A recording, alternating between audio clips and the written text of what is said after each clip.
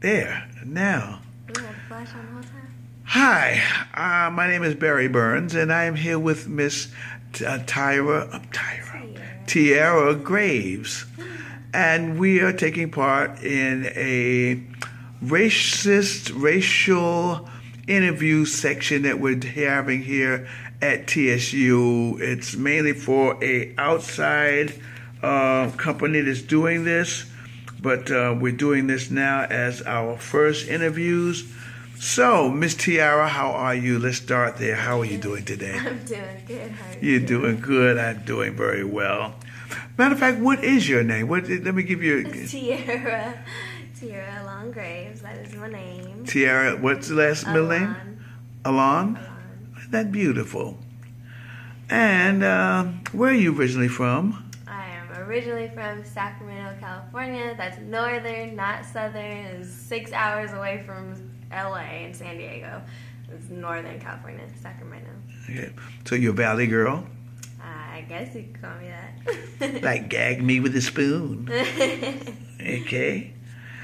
And where do you currently live? Where do you live now? In Houston, Texas. Big old Texas. Big old Texas. Is that because you're here as a student at TSU? Yes, it is. All right. And after your graduation of TSU, where do you plan on going?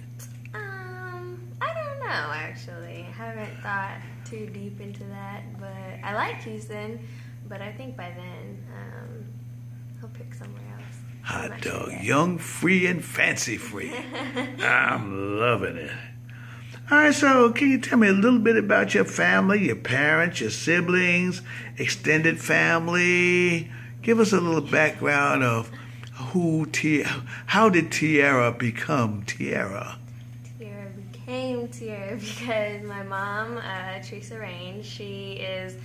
Well, her parents were, her dad was in the, so my grandpa was in the army and the military, so they moved around a lot. I know they lived in Greece for a while, and then they moved to Sacramento when she was about 15, and my dad had already grew up there. He was born in Philadelphia. I'm not sure. I don't know where my mom was born. That's probably something I should ask her. Or maybe she told me. I don't know. But, so my parents met in Sacramento, and they lived there up until they graduated high school. They got married right after they graduated.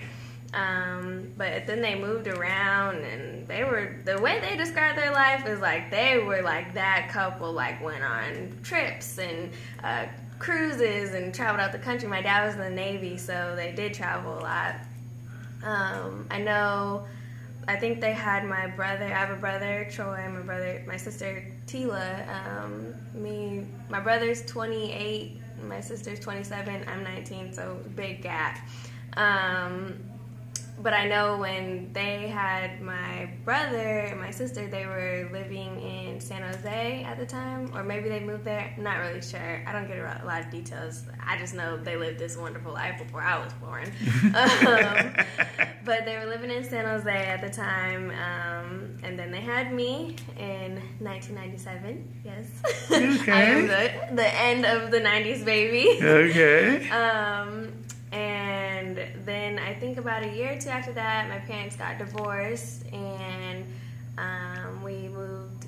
My dad moved back to Sacramento first, and then eventually my mom did, and so my sister knew my parents as together. I did not. I never seen my parents together. But to me, it wasn't anything bad. Like, I hear all these stories about divorced kids and stuff, but to me, it's just something normal, I guess. Yeah, it was something normal, so I just grew up with them. And my extended family, I know my mom's side, a lot of them are from Georgia. I've only met them one time. As far as like uncles and stuff, I know them. My dad's side in Sacramento, I know them. So that's me and my family. Okay, that sounds wonderful. So you grew up with your mother? Yes, and my sister. My brother moved and lived with my dad when he was 16, so I was like young. I was little, not little, but maybe like 9, 10, somewhere around there. So you know a little bit about living. Yeah. Like an old job, basically. Yeah. Okay. My sister moved out right after she graduated high school, so I've been just by myself for a long time. So basically, your mother and you, like my mother and I. Yes. So and all what that means, because that's except I'm pretty sure me and my mom have way more fights than you and your mom, just because I'm a girl. My mother and I, I didn't even talk about that. We didn't like each other at all. Oh Lord. Oh God, and that's a whole nother issue. We won't even touch that. Okay, if you had to categorize yourself in a few sentences, what would you say? If others had an opportunity to characterize you in a few sentences, what would they say? I think both myself and others would say I'm a pretty friendly person. I am very outspoken, outgoing, very driven, caring, all the good stuff. All the good all stuff. The good stuff. Uh-huh. A little crazy, Okay. We'll find out some of the bad stuff in a minute here. If I can surely get down to these good questions here. And why did you decide to come here today and participate in this project? What issue, incident encouraged your participation? I decided to do this because I think it's very interesting to hear the day-to-day person's view on particular topics like this, because you hear people in the media, they have a voice, but they have a voice on a different aspect, I guess you would say, whereas the day-to-day person doesn't have a voice, so it's rare that you really hear unless you and your friends are talking about it. So I decided to do this because I think it's very interesting, and just personal experiences that I've had. I've talked to some people that have had the same experiences, so yeah. Okay. So what is the experience or experiences that you want to share with us today? When did they occur? Where did it occur? And who was involved in the event? Police, white folk, black folk, whatever. Well, I think the first time I can't really say, let me start by saying, I can't really say I've experienced full-fledged racism where someone's called me the N-word and was like, go to HE6 with your black soap. Like, I've never had anything directly forceful as in that sense. Like I said, I'm from Sacramento, California, and the city in Sacramento is Antelope, where I grew up, only Antelope. That's why I moved out here to Houston, because I needed something different. But Sacramento in general is, or maybe even California in general, is very, very diverse. But particularly my city that I grew up in. So you get black, white, Asian, Mexican, things you don't even know what you like. I don't even know what you're going on, but okay. So it's just you don't just see one particular race go against another or anything like that. I mean, here and there, games or whatever, but it's very diverse. So I never felt like there was one particular group that hated us or anything like that. I always knew I was black. There was no indication. Clearly, you can tell. You probably are asking yourself, well, what is she? What is she mixed with? No, I'm not mixed with anything that I know of. To be frankly honest, my father is actually adopted, so I don't know much about his side of the family, but what my parents taught me and what they installed in me is that I grew up as a black woman. That's what I am. There's no different. That's what I've grown up. That's how I've grown up. That's who I am. I was never raised in any other form. I was always raised as a black woman, and I am black. My family's black. So with that being said, I think the first time I really had something that kind of hit me was when me and one of my good friends, like maybe I was middle school, we were walking down the street to go home because we had no car. So we were walking down the street, and it was a group of like darker skinned girls than I was, and my friend, she was darker skinned, and they didn't even look her way or anything. They just were like straight looking at me, and it was like straight disgust and like anger was over them, and I was very confused. And I'm so just, hey, how you doing? And I was just very confused, and I turned around and I was like, you know them, or do I know them? And she was like, no, they're looking at you because you're light skinned. And I was like, what? And I just always remember that incident because I felt like that was like my first time where I noticed I was light skinned from an outsider. I knew I was light skinned, like of her course. skin. Who was it? Who was looking at you? It was a group of girls that were just walking by. I didn't know them. They didn't know me. Loved ones with color, loved ones without color. That's how I say. That's how I say black. With color. Okay. All right. So it just kind of, I don't know, it just kind of always stuck with me. So as I got older, actually when me and that same girl that I was with, as time went on, she said one time, I don't know what we were doing or where we were, but I just remember she goes, oh, you're not real black. And I said, what? And she was like, you're not real black. Like, you don't know, like, you don't have nappy hair, you don't have dark skin, you're not real black.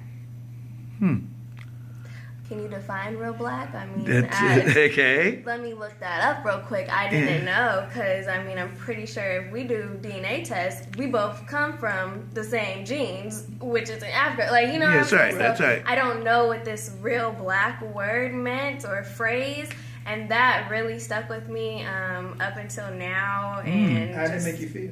Or how does it make you feel? It made me, at the time, I feel like it made me really question, like, well, am I real black? Like, what does that, like, I really was really concerned, and I think I even went to my mom, and I was like, what is real black? Like, are you not black? You know, like, is there something that I need to know? At the time, it really had me questioning a lot of things, because at the time when I found out that my dad was adopted, I was confused. I was like, oh, I'm mixed. Like, you know, I was like, okay, because my dad looks very, he could come off as a white man, you know, he could pass. But he will straight tell y'all, I'm black, and that's all I am, so don't get it twisted. Okay. And, you know, my parents were like, no, you are black, and that's what you always have been, and that's what you are. And I knew that. So when time went on and this real black came on, I was like, okay, you're making me question everything all over again. Like, I don't understand. So that was something that really struck me. Let me ask you now, does it affect you now? Did it make you sad at the time? Does it make you, when you come into the company of other loved ones with color who are female, does it make you apprehensive to talk to them, to approach them, to have relationships, or what? It doesn't make me apprehensive. It's just I always question how they view me. You know what I mean? Yeah. Like, I don't view my mom is like a chocolate woman, you know. I have chocolate women in my family, so it doesn't make me feel any way towards them. It's just like, I want to know, I hope you're not viewing me in a non-black way. How am I impacting you? Yeah. So in today, it just makes me really question, like, I want to feel that love. Like, I want you to know, like, I'm equal to you. You know what I mean? As far as our race, like, we're all in this together. It's not like if, you know, Trump say all the blacks gotta go, but the light skins can say that's not how it goes. You know what I mean? Like, that's right. It's not gonna go like that. So, what do you think's driving that behavior? Society, very much. I actually watched these documentaries. I don't know if you've probably seen them. One was called for colored girls, or No, for light girls, and one was called For Dark Girls, or something like that. And both of them talked about how each one of them felt, what they went through, society, everything. And when the dark girls were talking, they were speaking about the stereotypes for the light girls. We're very stuck up. We think we're better than you. We think we can get whatever we want because we have light skin and we have curly hair and we are all these things, and we talk like this, and we're a little dumb, you know, like we want to be like the white girls. And on the light skin girls, we're just like, in the video they were like, none of that is true, you know, we've never even stated that, but you do have, and I've even talked to some light-skinned girls that do take on those stereotypes, and they really, like, they don't, it's not that they feel that way, but they say, like, the fact that you are light-skinned, they feel that they can get a job versus somebody that's dark-skinned. I see that, and they use it to their advantage. Right, so it makes the ones like myself that don't take on these stereotypes, it makes us look bad, you know? It makes us like, well, she's doing that, but it's not me, so... Let me ask you a question, because as you know, I'm light-skinned. Right. We're about the same. We're about right there, right? Okay? So, yes, I understand exactly what you mean. When you look at a very dark-skinned girl, what is your immediate impression of a dark-skinned girl that's different from a light-skinned girl? Most of the time, it's beautiful. I love dark. I think dark skin is beautiful. To me, that is my own thing. I don't have. There's no stereotype that comes to my mind. Like there are stereotypes with the dark girls, like they are very hard and they're very mean and all these things. I don't see that. Tougher. I see a girl. Or it could be a man, whoever. You just happen to have darker skin than me. That's okay. There's even Filipinos and Samoans that have darker skin than me. I mean, you know what I mean? So it's like, I just see you as a person. I don't see stereotypes, but I know that's how they view me. And I've had so many comments towards myself, like, oh, little light skin, or da-da-da, you know, so... Because I know that for me, being light-skinned, as a man, of course, when a dark-skinned man would come up, I would have to get ready because I might have to fight him, and it was going to be tougher. And I could fight a lighter-skinned man a lot easier than I can fight that darker-skinned man because he's tougher than me. So for the women, you all don't have that. I mean, I'm pretty sure there are some light-skinned women that do feel like that, like, she dark-skinned, like, you know what I mean? Because like I said, I've spoken to some of them that take on these stereotypes. They take on the ones about the dark skins and their own self, and I'm just not with that. I need to know you for you. You are a person just like I am. Get to know me and I get to know you. There's no... I just go off of what society says. What is society doing to drive this, you think? Make people like this? Oh, do you not see the magazines, the commercials, the shows? You know what I mean? So it's everything. You just gotta look around and you know what I mean? And I'm still even finding out, you know what I mean? I'm still noticing. My teacher showed us this Dove commercial picture thing or whatever, and it was saying before and after, and the dark skin just happened to be on the before side, and the light skin happened to be on the after, or it was a white girl actually, on the after side, using the soap. And it was, you know, they were hugging, and you know, it didn't look like it was saying anything, but if you take subliminally. It's really saying, like, subliminally, you know what I mean? So yes. Society plays a big role in this, and I guess if you want to take it back to old slave days and you in the house and I'm out in the field, all of it. Just and that's very true. Keeps that in their mind. And for those that don't really know the history or don't really know everything, they take on that. They just say, oh, you better. You think you better because you were in the house. And, you know what I mean? Yeah. Okay. Well, in my time, the lighter skin because you were less of a threat. Yeah. Don't you talk about your time doing it. No, keep going. Because you were a lesser threat, they got the better job, so they was able to move uptown. The darkers did kind of have some feelings about that, and of course that washed over onto us. Wow. Huh? So, Get into the spiritual aspect. Get into the spiritual. spiritual aspects. Okay, we're wrapping it down. Okay, do you consider yourself a person of faith? If so, in what tradition? Yes. And tradition means like Christian. Yeah. Yeah.